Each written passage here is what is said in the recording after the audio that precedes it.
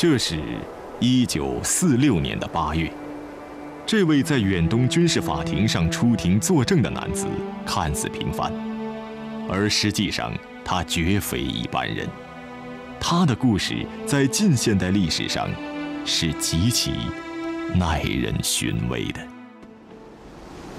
本来是这个满洲姓，就是爱新觉罗溥仪。09年的时候，做这个中国的皇帝的这个地位。爱新觉罗溥仪，1906年2月7日生于北京。作为当时大清王朝光绪皇帝的侄子，他的身份特殊而又显贵。不过和他的先祖们相比，溥仪并不幸运，因为此时的大清王朝就犹如一艘在惊涛骇浪中航行的旧船，随时都有沉没的危险。20世纪初的中国还仍然维持着延续了2000多年的封建制度。当时，工业革命和民主革命的浪潮已经席卷全球。普鲁士率先完成了农业资本主义，并建立了统一的德意志帝国。接着，俄国和美国又废除了农奴制和黑奴制度，开始了资产阶级革命。1867年，英国实行了议会制度。1868年，中国的近邻日本也在明治维新后迅速的崛起。而此时的中国同他们相比，却仍旧像一个中世纪的国家。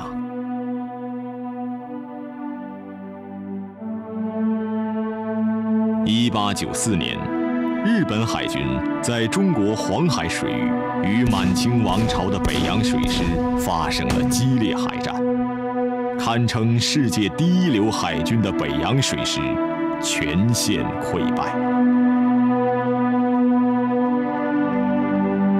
这一事件让光绪皇帝意识到了王朝所面临的危机，他决心效仿列强，推行新政，以达到变法图强的目的。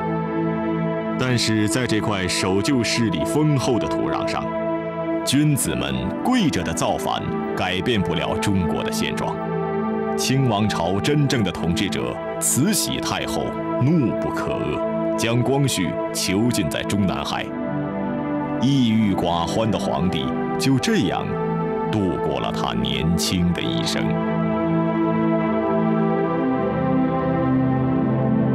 1908年11月13日，就在身患怪病的光绪皇帝将死之际，慈禧太后突然下诏，让溥仪继承帝位。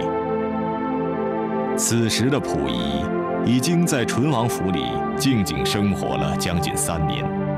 当宣召溥仪进宫的消息传到王府时，王府里顿时乱成一团。溥仪的祖母当场昏厥，未来的皇帝则哭闹着不肯离家。溥仪的父亲载沣是光绪同父异母的弟弟，他从光绪饱受压抑的命运中早已领略了官场的险恶，因此对于儿子的命运，他感到忐忑不安。初次进宫的溥仪被吓坏了，后来他是这样回忆的：我面前有一个阴森森的帷帐，里面露出一张丑得要命的瘦脸，这就是慈禧。溥仪进宫的时间恰到好处，在他进宫的第2天，光绪皇帝就驾崩了，时年37岁。更不可思议的是，在仅仅24小时后，慈禧太后也死了。于是乎，年仅3岁的溥仪突然之间就成为了中国的皇帝。1908年12月2日，在紫禁城阴气弥漫的太和殿里，大清王朝为新皇帝溥仪举行了登基典礼，并决定从1909年元月开始改年号为宣统。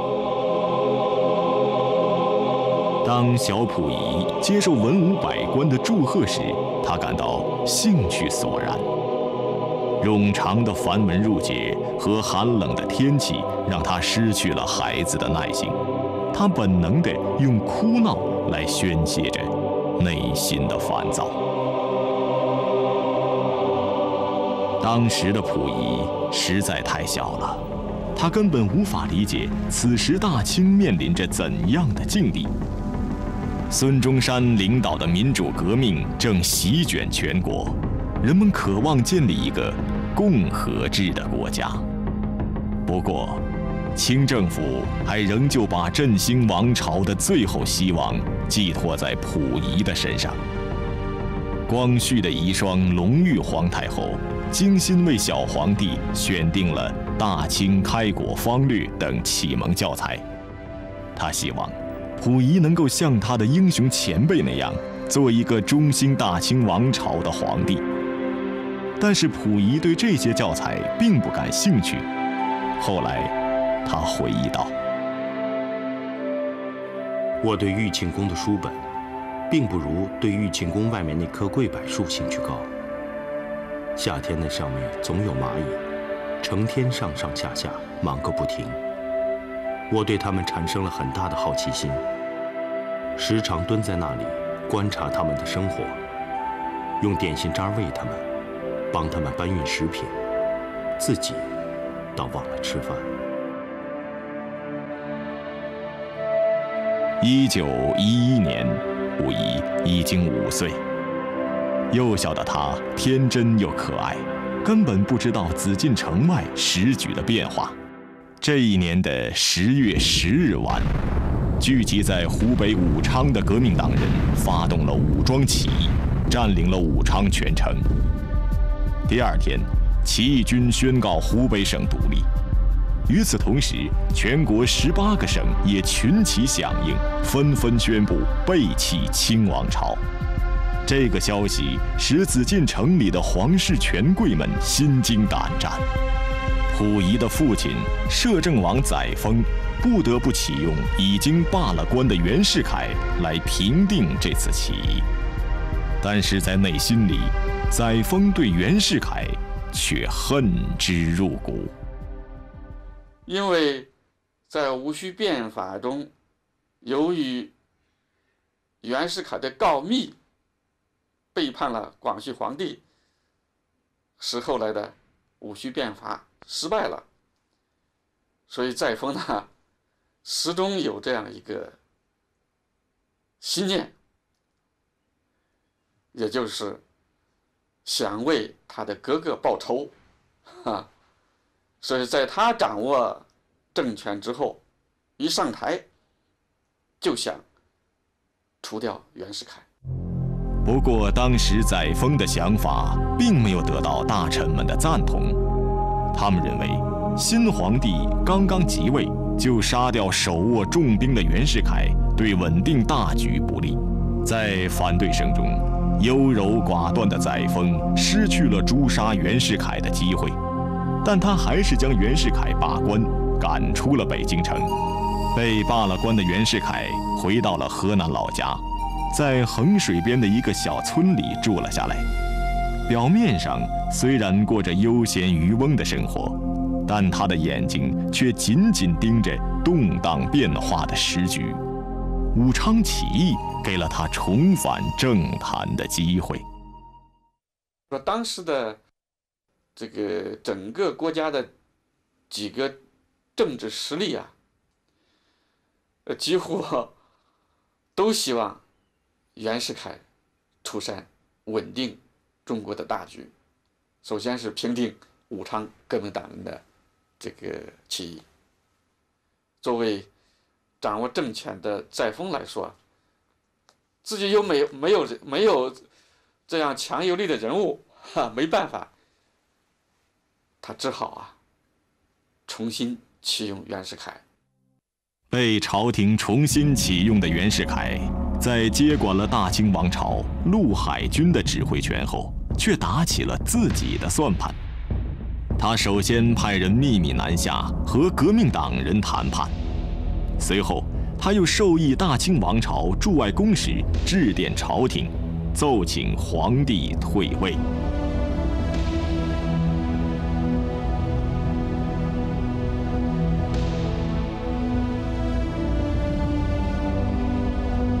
老谋深算的袁世凯为自己找到了一条通往权力顶峰的捷径。1911年11月28日，袁世凯借助革命党人的声势，在紫禁城养心殿的东暖阁里，向隆裕皇太后提出了请皇帝退位的要求。溥仪后来回忆道：隆裕太后坐在靠南窗的炕上，用手绢擦眼，面前地上的红毡子上跪着一个粗胖的老头子，满脸泪痕。我坐在太后的右边，非常纳闷，不明白两个人为什么哭。这时店里除了我们3个，别无他人，安静得很。胖老头很响地一边抽缩着鼻子，一边说话，说的什么我全不懂。后来我才知道，这个胖老头就是袁世凯。随着武昌起义的成功，革命党的势力迅速由南向北发展。